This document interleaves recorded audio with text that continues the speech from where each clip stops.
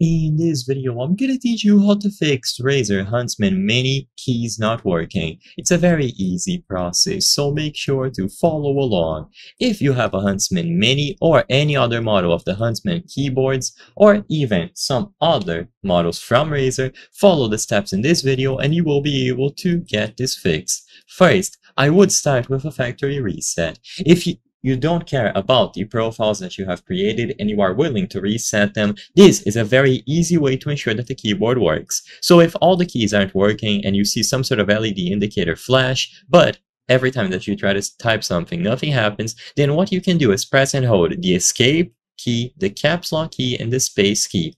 So make sure that the keyboard is disconnected from the PC, and after you disconnect it from your PC, press escape, caps lock, and the spacebar simultaneously. So press all these three keys together at the same time, and while still pressing them down, connect it to your PC. This will perform a factory reset. So as long as it is disconnected from your PC first, you start pressing all of these keys down, and you connect it to your PC while still holding them, the factory reset will be performed, and now everything should be working.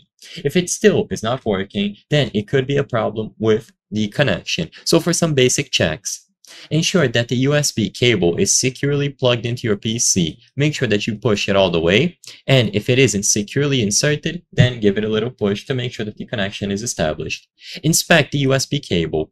Make sure that there are no bends, no fraying, no cuts, and if you notice that the cable is faulty, try using a different cable to get this connection established.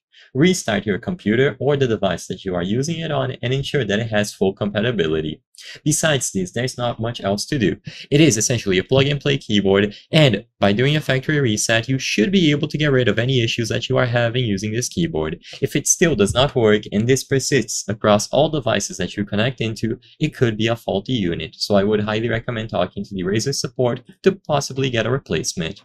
I hope I was able to help you on how to fix Razer Huntsman mini keys not working. If this video helped you, please be sure to leave a like and subscribe for more very easy tips. Thank you for watching.